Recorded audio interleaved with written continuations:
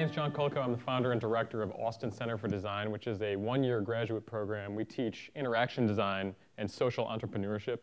And I want to talk to you a little bit today around design. And I want to talk specifically around how I get my clicker to work here. Clicker? Clicker, tech support? Oh, there goes, success. I want to talk specifically about 4 elements of design that I teach students, and then I want to show some examples about how they apply that. Okay, so we'll start with this idea of craft or craftsmanship. Craft is difficult to talk about. I think for a lot of people, they think about craft like this, right? So like trinkets, you know, the wooden mallard duck that you might find on the shelf in the middle America, right? That's sort of the start and end of it, because they picture somebody like this actually doing the work, a craftsman in his, you know, cobbling or something like that. But this is craft too, and there's some nuance and specificity to the detail that makes us sort of in love with these types of objects. That craftsmanship comes through in industrial design, it comes through in graphic design, it comes through in architecture, it comes through in all of the arts and crafts, if you'd like. And there's been a number of people that have talked about this as quality and engagement. Melvin McCullough has written a book called Abstracting Craft. It's a great book, and he talks about how craft is specifically a reflection of engagement. I think he's talking about the engagement that the designer has with the thing they're making, that there's a very sort of intimate connection between the maker and the output. My friend Alan Cooper has sort of a tangentially aligned view of this, which is he talks about it as quality. He says, craftsmanship is all about quality. The goal is to get it right, not to get it fast. And that seems a little bit at odds with some of the things we've been hearing about with lean. It also seems a little bit at odds with the idea of time to market, first to market, and sort of all of the other rhetoric and conversation that surrounds business today.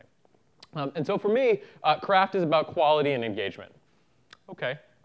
Let's talk a little bit about what you're actually having craft with, which is this idea of materiality.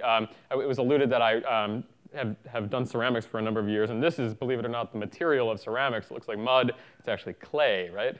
And then eventually it looks like this, and eventually it starts to look like this. And you buy the stuff, you use it, and you become intimate with it. And so a crafts person, a designer, an artist, gets to know the material really, really well. Really, really well means 10, 15, 20, 30 years worth of really, really well. This isn't an overnight success. It's not something that happens in an instant. That seems like really hard work. It is really hard work, and I think most of the craftspeople you know agree with that idea. One of my favorite artists is a guy named Elbreth Durr, and he talks about genuine forms of nature. Simplicity is the greatest adornment of art. This is a piece of his that I have tattooed on my back, and so as a point of reference, don't get a woodcut tattooed on your back. It's not a great experience. But anyway, look at the detail of this thing, right? The nuance and subtlety of the craft and the intimacy he must have with understanding what the material can do. And that comes from years and years and years of experience. And so for me, material is about this appropriateness. And that's gained through experience. There's a tendency for what the material wants to do, and you only become familiar with that the longer you spend with the material. The third sort of piece of this story to me is this notion of process.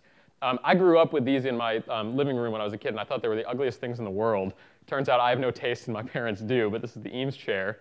And it's actually considered a really sort of good piece of design, and color me surprised in my later years. But these are the sketches that Charles and Ray Eames did en route to building that chair and fabricating it. And it wasn't just sketches, because they also built these casts in order to try and understand what the material can do and really get sort of familiar with the making.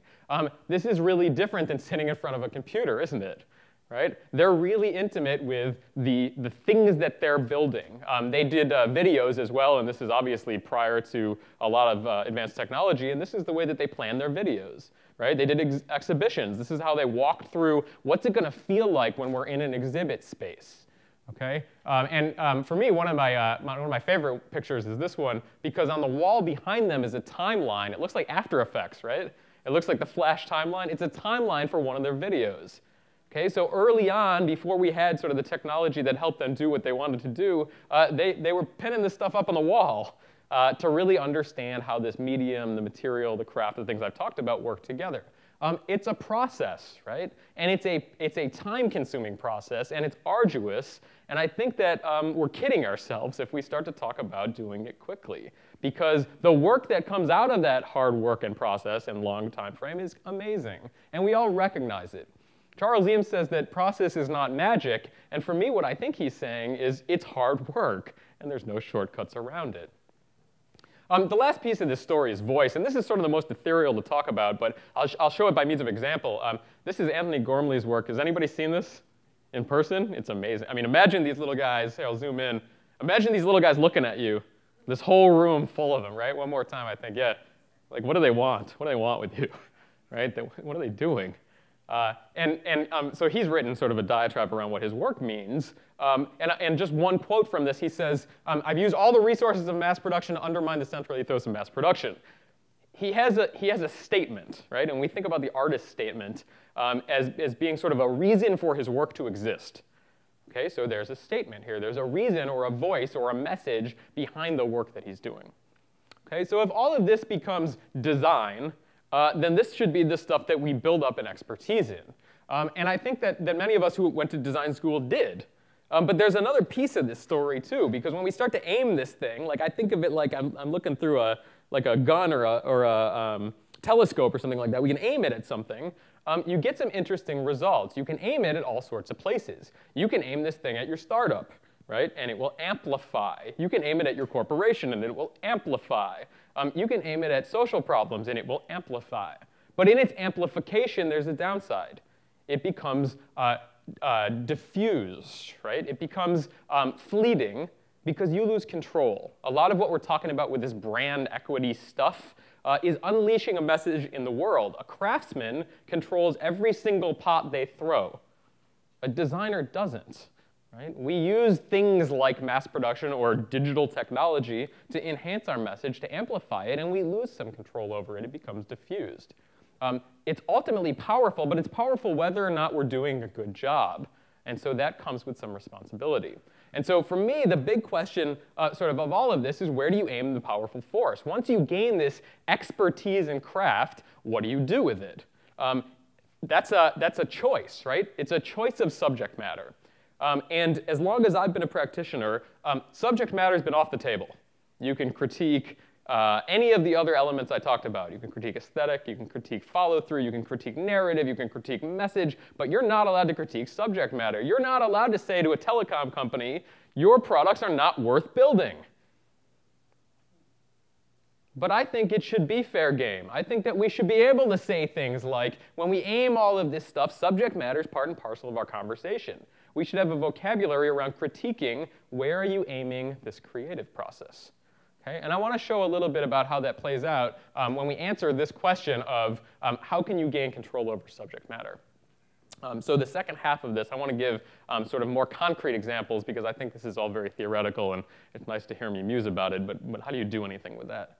And so I'll start with showing you two of my students. That's Eric Boggs on the top, Eric Boggs on the bottom, Chuck on the top. And part of their process that they learn at the school, Austin Center for Design, is to immerse yourself in a problem space. And immerse means immerse. They spent 2 or 3 months looking at what it's like to get old.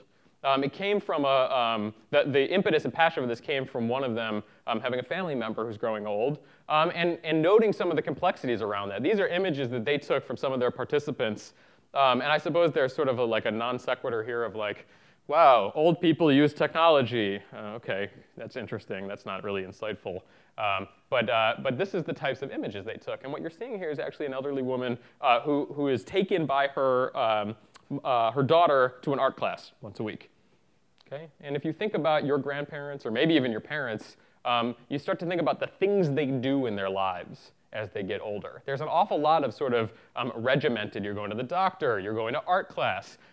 This is a woman sharing some of her photos and memories, and she had actually gotten on Facebook in order to understand what her granddaughter was up to. Right? So she had sort of plowed her way through all of this foreign technology in order to do something emotionally meaningful. Where they arrived was with a product called Carewell.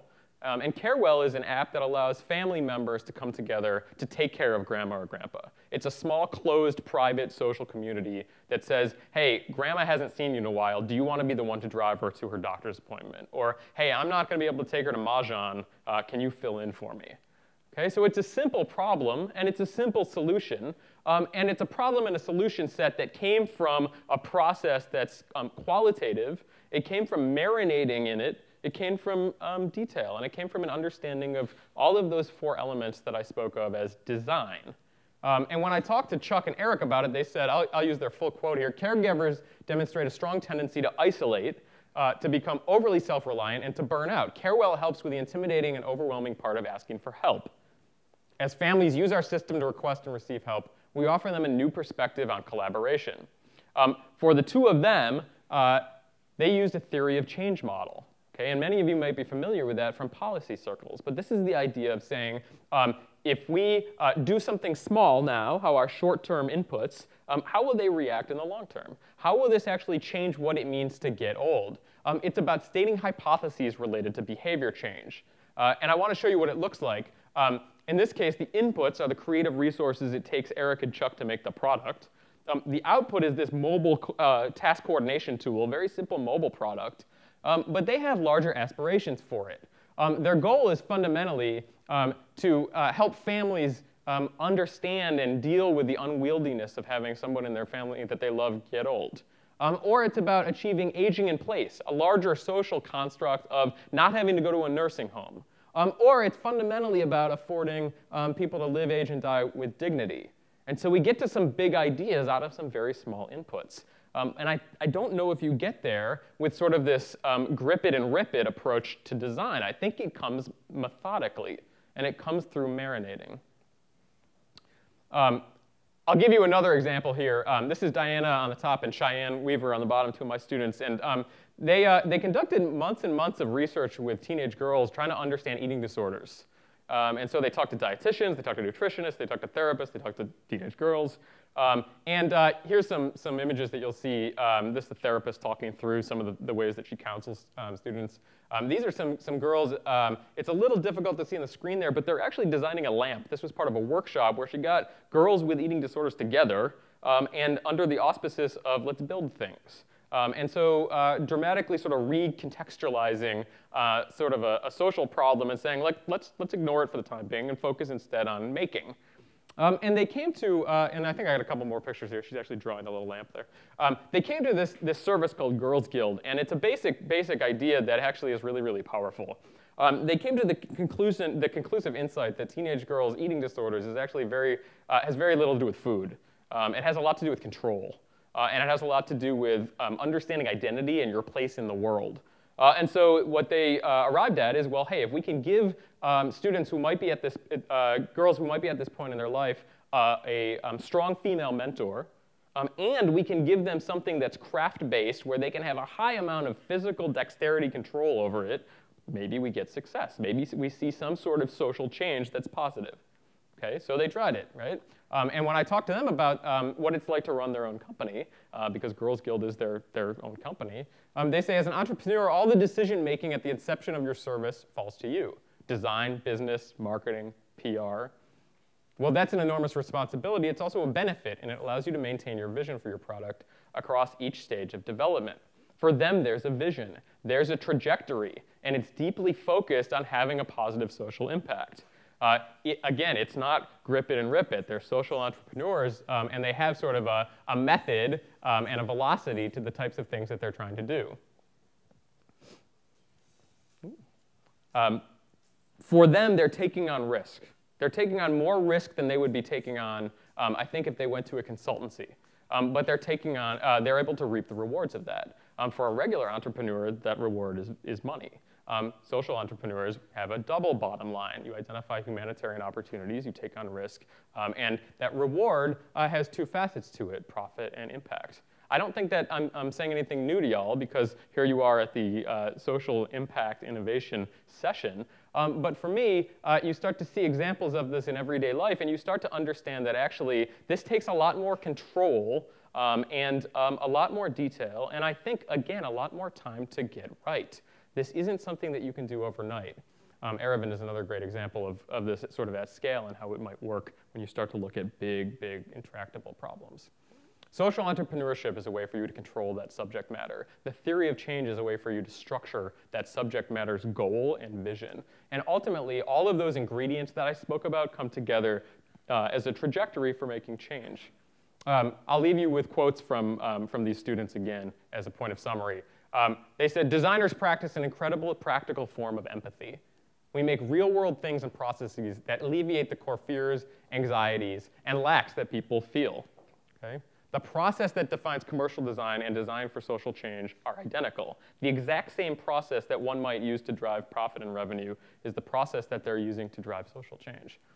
When I talked to Diana about Girls Guild, she said, as an entrepreneur with full control over the design and implementation of your product, you have the opportunity, and I would argue the responsibility, to create something with a larger goal of affecting more positive, meaningful, and lasting behavioral change.